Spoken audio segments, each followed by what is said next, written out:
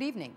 This is Perspectives, a new weekly program from the Voice of America that brings you in-depth, one-on-one conversations with policymakers and leaders who shape the world through international relations, business, and culture. I'm Setareh Derakhshesh.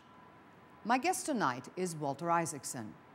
As the former chairman and CEO of CNN and managing editor of Time magazine, Mr. Isaacson has been at the forefront of the changes in the news media and communications technology.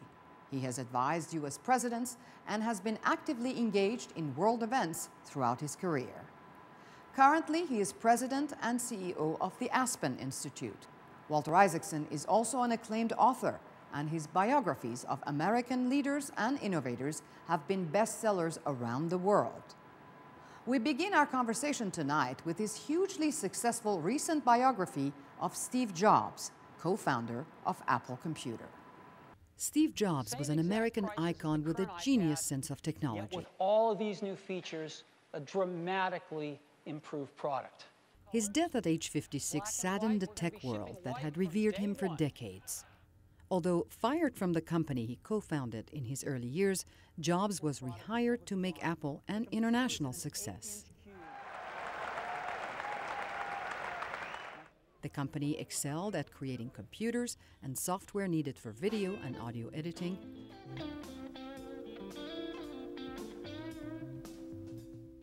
Next, it moved to shake up the smartphone industry with the iPhone. Apple's iTunes completely changed the way people listen to music, selling more than 1 million songs in its first week. And its iPad dominates the tablet computer industry.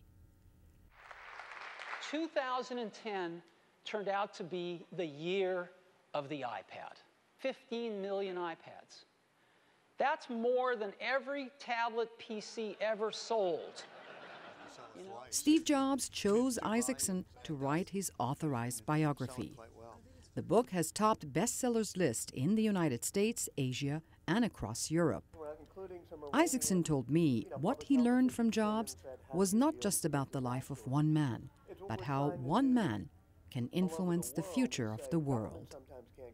I think that the key to innovation in the 21st century will be what Steve Jobs did, which is to connect creativity on the one side, sort of imagination and the arts and design, to really strong technology and engineering. He said he always wanted to stand at that intersection of what he called the humanities and the sciences. As Steve Jobs would say, was think different. If you look at Einstein, he wasn't the greatest physicist in 1905, but he was able to think differently, to think, okay, if the speed of light is constant, maybe that means that time is relative, depending on your state of motion. Complicated thing, but it came from thinking different. We know Steve Jobs was a very petulant, demanding, harsh boss. And people sometimes say to me, well, you wrote this, is that the way you're supposed to be as a boss? And I say, no, no, no. This is a biography of a particular person. This is not a how-to manual on how to build a company.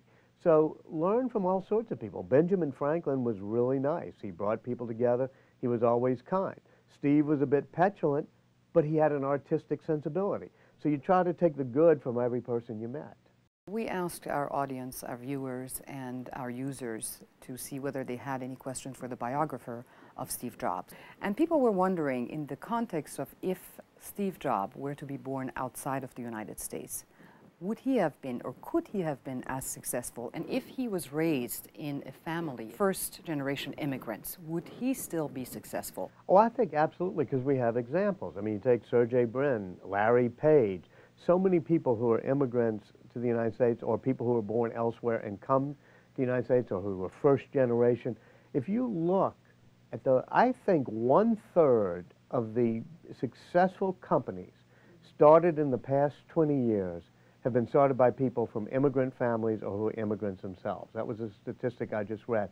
And if you look at Silicon Valley, everything from Yahoo to Google to, eBay, Pierre Omidyar, these are all people. And sometimes I worry in the United States because we have to keep being open in the United States to immigrants, to make people feel they can come here, to make sure they can succeed here, to allow them to stay here if they want or be educated here and go back and then come back. I think creativity comes when you have sort of a mix of different influences.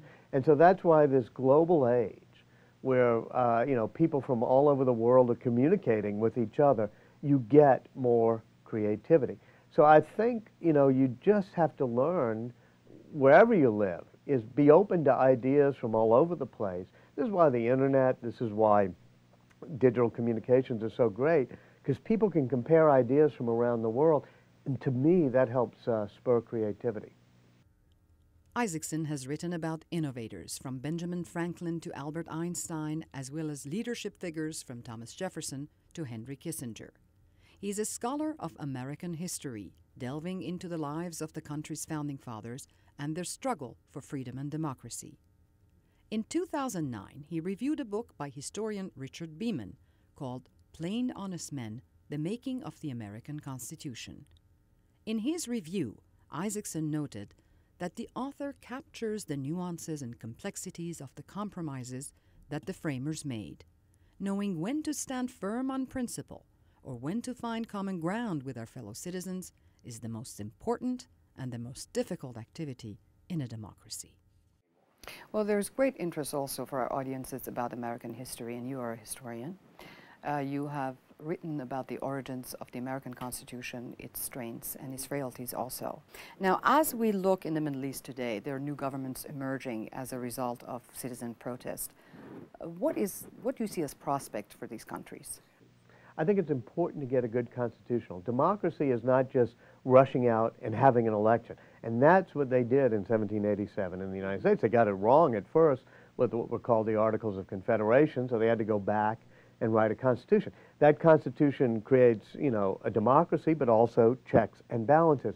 And the way it worked out, and Benjamin Franklin was the key here, was we have to compromise a lot. What he used to say was, compromisers may not make great heroes, but they do make great democracies. And that was a lesson from the American founding. Sometimes they compromised and made a mistake. We all make mistakes. They compromised on slavery. Should not have done that. Should have stood true to the principle of abolishing slavery outright right away. That was a compromise they made. We paid for that as a nation. We're not a perfect nation. It took many years. You know, it took 70 years for us to fix that big flaw in our Constitution. But usually, by making compromises, but also standing true to principles, they got it mainly right.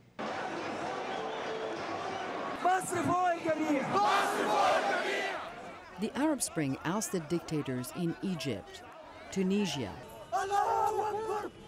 and Libya. Meanwhile, protesters in Syria still face a brutal crackdown as they call for President Bashar Assad to step down. Today in the Middle East, there are new governments emerging as a result of citizen protests in 2011.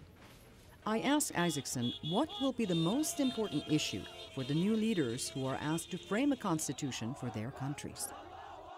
There was a historian once who criticized Benjamin Franklin and said all he really brought to the Constitutional Convention was this feeling of a good-natured religious tolerance. I said to myself, wait a minute, that is a huge thing. It was a huge thing in 1790 when people were fleeing Europe because of religious wars and intolerance. It is a huge thing today where religious intolerance is and tribalism is one of the big problems we face. So as you're framing a constitution, it seems to me one of the important things is not only to say that the majority rules, but to say we're going to respect the rights of each individual and each group and have a good-natured religious tolerance, ethnic tolerance for people who come from different backgrounds, even if they're not in the majority. I would like to read a little bit what you wrote also from Thomas Jefferson. You said that religion, what you were quoting him, religion is a subject on which I have ever been most scrupulously reserved. I have considered it as a matter between every man and his maker in which no other and far less the public had a right to intermeddle. New governments right now are struggling with this issue, as you also mentioned, of secular or religious-based states. Where do you think this is going? You know, I think that's why every new government and every group that's trying to create a democracy should say, how can we do it and make our society feel welcoming to people of different religious beliefs? Now, that may not seem so hard, but it's been hard for the past 1,000 years. I mean, history is filled with examples of religious conflict. And I think and this is Benjamin Franklin as well as Thomas Jefferson and others, they believe that at the core of religion is loving thy neighbor as thyself. It's in every religious text you can find. So you see similarities between Thomas Jefferson of the late 18th century and what's happening with the new framers of these countries right now, let's say in the Middle East. Absolutely. I mean, I think that the framing of the American Constitution came at a time when people had fled England and Holland and other places in Europe in order to seek religious freedom. But when they got here, a lot of them had different religions. And for a while, the state of Rhode Island had to be formed because it was formed by a group of people who got kicked out of the state of Massachusetts. But when they finally get around to writing the Constitution, they say, no matter what your religious beliefs are, you have a right to be in this country, and you have a right to your voice, and you have a right to have a protection so that the majority can't just, vote that you're not allowed to practice your religion.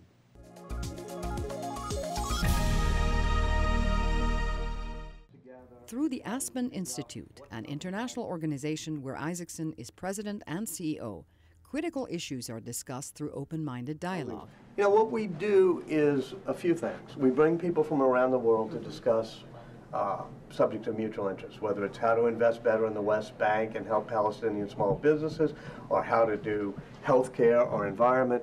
We also do leadership training. We have leadership groups all over the world, 6 or 7 in Africa, Latin America, India, United States, where 20 or 30 people get together and sort of do projects together, try to figure out what common values they share. So I think it's an institute that's based on common values and, how can you take those common values and become a leader. In an essay, you called for a reset of the United States policy towards the Middle East in 2009, December of 2009.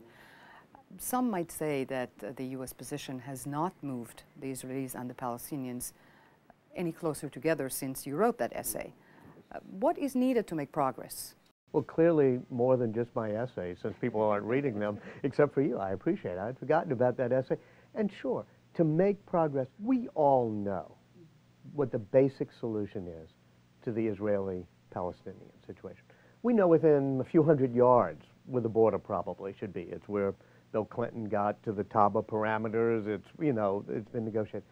I think what we need is not understanding what the solution is, but how do we get people to that solution? More importantly, how do we get our leaders to that solution? What about people? I mean, the antagonism that exists among people. Right. What would you do with that? I've been involved with the U.S.-Palestinian partnership. It's something that's been now through 2 administrations. And we help give loans to small businesses in the West Bank.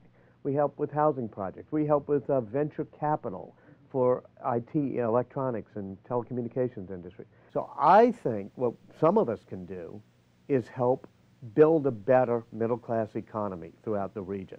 We're doing that with the Partners for a New Beginning, something that Secretary Hillary Clinton asked us to set up. And that, too, is mainly business-oriented, where American businesses and European businesses, Asian businesses, and businesses from the Muslim and Middle East, Muslim world and the Middle East are working together to try to create new opportunities and new jobs. Conflicts can break out anywhere around the world. On the campaign trail, we have seen that U.S. candidates for presidency, they sometimes talk loosely and with a lot of passion about military action against sovereignties that they fear might threaten the United States.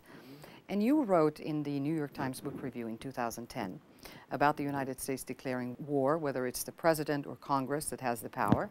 In the New York Times, I was writing about a constitutional debate we still have in this country, which is what is the role of Congress in deciding whether we're going to have military actions, and what is the role of the president. This goes back to George Washington when he was sending in troops without Congress's permission, and it of course goes to every war since World War II, where Congress has been involved in the war-making decision but hasn't formally declared war.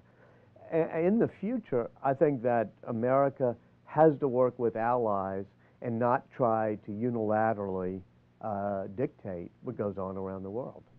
In the months before the last presidential election in July 2007, you urged the candidates for the President of the United States to articulate as part of their campaign imaginative ideas and vision, similar that was seen 6 decades earlier, such as the Marshall Plan and NATO and Radio Free Europe. What would you urge the candidates to articulate in this upcoming presidential election? If you look at what they created 60 years ago, and with a friend I wrote a book called The Wise Men, which is about these very creative people in the late 1940s who saw a whole new global struggle emerging, both against communism and against the East-West struggles.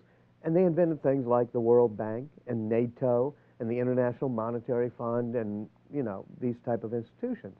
NATO was probably not well designed to figure out what to do in Afghanistan or Iraq.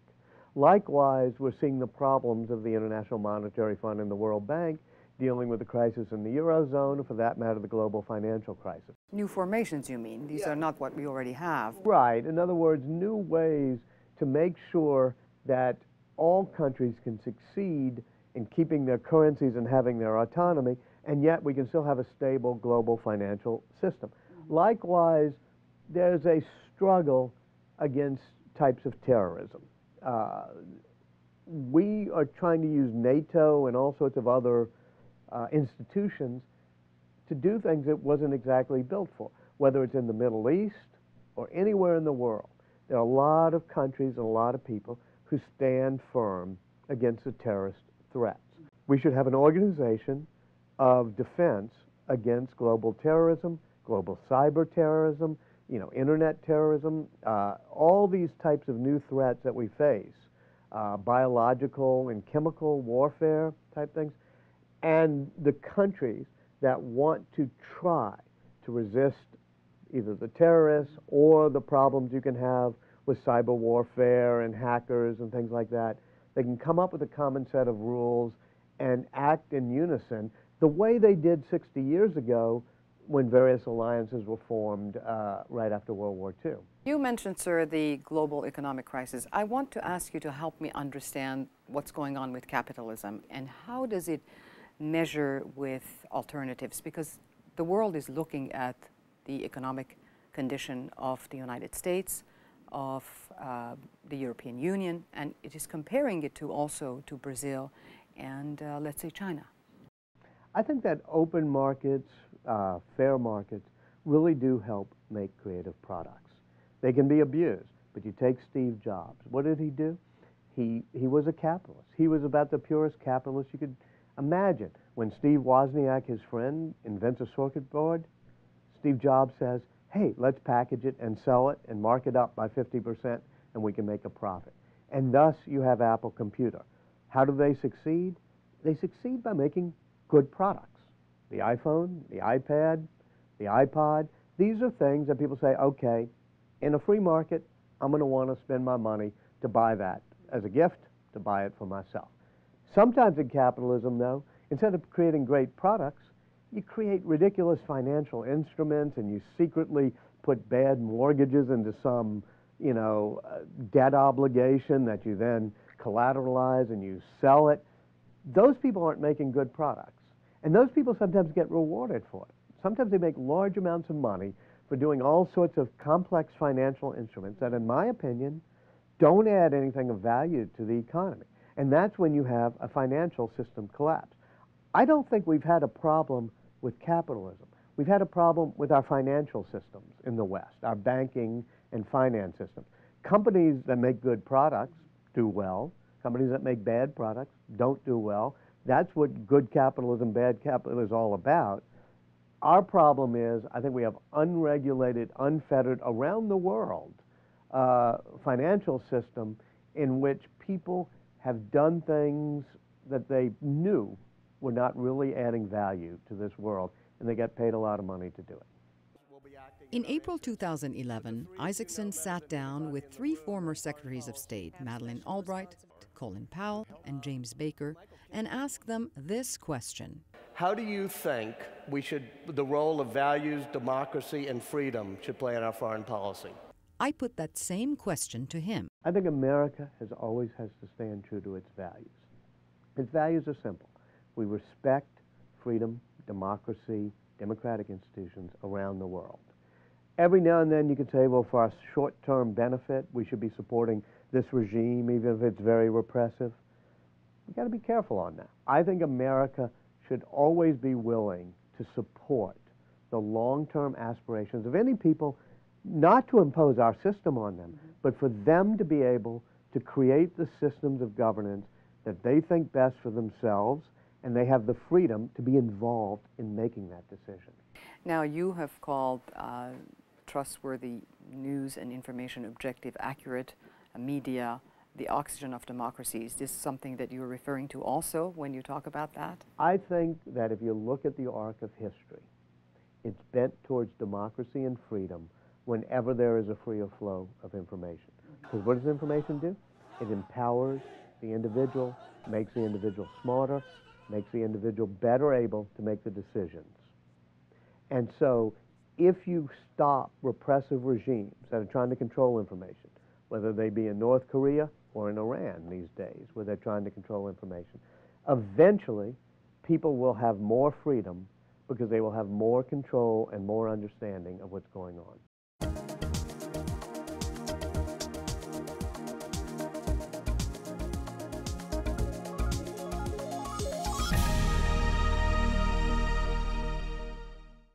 The mission of the Voice of America is to provide accurate and objective news and information to areas like Iran, North Korea, and other parts of the world that lack freedom of information. Until recently, Mr. Isaacson headed the Broadcasting Board of Governors, which oversees U.S. government broadcasting, including the Voice of America. He has seen firsthand the challenges that Iran poses. The Iranian government continues to jam international broadcasting satellites, including the Voice of America's. There is a growing list of imprisoned journalists in Iran. The government continues to place bans on several newspapers. And recently, Iran's government blocked a virtual U.S. Embassy website set up to provide Iranian citizens information about traveling and studying in America. How do you deal with these challenges? Well, you know, we fight every month to try to make sure people blocking satellites, you know, let them in. We're trying to do more satellite TV into China. We're trying to keep ahead of things.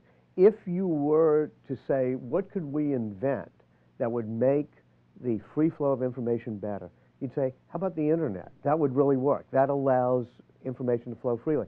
So we're breaking down the firewalls. We're setting up proxy servers so that people in various parts of the world, including Iran, including in China, can get access to information on the internet. Just as they did when they created Voice of America, just as they did when they created Radio Free Europe and Radio Free Asia, we are now entering into an age where we have to stop people who want to block the flow of information into their countries through the internet. The good thing is the internet seems to be able to work around people who want to block it, and we have to encourage people to have the power to work around those who would restrict the internet. In the early days of internet journalism, Isaacson was the top new media editor at Time magazine before becoming chief editor in 1996. As new media editor, he pioneered using online tools to shape the news.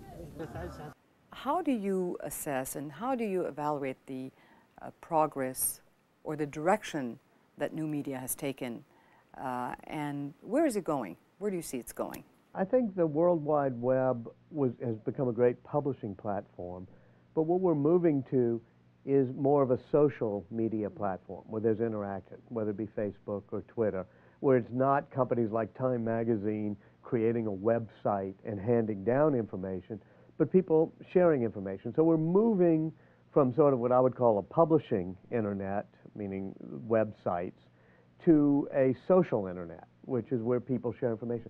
This is very good, but I do think it's very important, even in the age of the social internet, to say we need people, whether it's Voice of America, Time magazine, whoever it may be, who are actually reporting news, have an objective, and are going to distribute it electronically, because not everything can be done through reading your friends' tweets and looking at their Facebook pages. The cover of Time magazine, the person of the year, was the protester. I wanted to get your thoughts on that. I do think it's been a year, as Kurt Anderson wrote in that piece, that's like 1968, maybe even 1848, where people going into the streets have changed the way the world works. And there's no one person who would symbolize that. You can have the Tunisian, vendor who burned himself. You can have the guy in Egypt who had the Facebook page. But really, it was much broader than that. I do think that the interesting thing is that the protests are connected to the free flow of information, that they spread because of things like Facebook and Twitter. They spread because we can share ideas on the internet. Whether it's Occupy Wall Street or the people in Tahrir Square, new communications has led to an ability to empower yourself to be out on the streets. Now, will the evolution of media, of new media, do you think it will remain a stimulus to change? Yes, I think sometimes the internet can be problematic, and sometimes people can use it to repress people. Sometimes it can be dangerous. People get caught out, doing things and by repressive regimes. But in the end, the more there's a free flow of information and an exchange of ideas, the more individual empowerment occurs. And there's not much of a difference between individual empowerment and freedom and democracy. Those two go together. Now, we started this discussion with the biography of Steve Jobs. I'd like to end this interview also with two very brief questions. Whose biographies would you like to write most, or you're thinking about writing? I'm thinking I want to go back to do somebody historical. You get kind of exhausted when you do somebody who's been alive because you're dealing with them and it's very emotional. I was thinking of doing Ada Lovelace, Ada Byron Lovelace, the daughter of Lord Byron, who in the 1840s was a great mathematician. Her father was a poet, so she decides, and her mother decides she should be a mathematician. And it connects, as I said earlier, imagination to technology. And she creates a notion that you can write an algorithm, or what we would call a computer program, to take a calculating machine and make it do amazing things. So to me, that creativity then, she might be the subject of my next book. I asked Walter Isaacson what he would like to see in a biography about himself. He said, "I hope nobody writes about me. My life is not as interesting as the people I write about." Well, I think that book will be written, and I look forward to reading it. For Perspectives, I'm Setareh Derakhshesh. Thank you for being with us. Good night.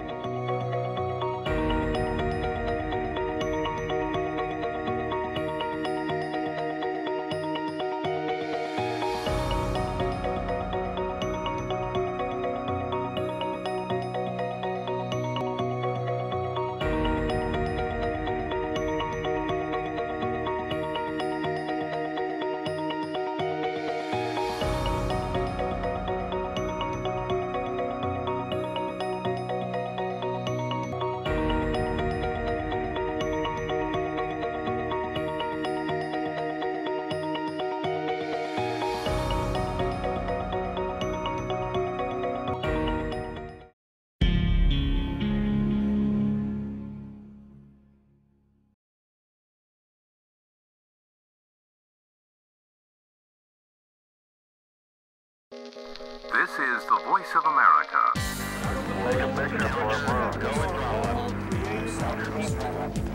It was extended.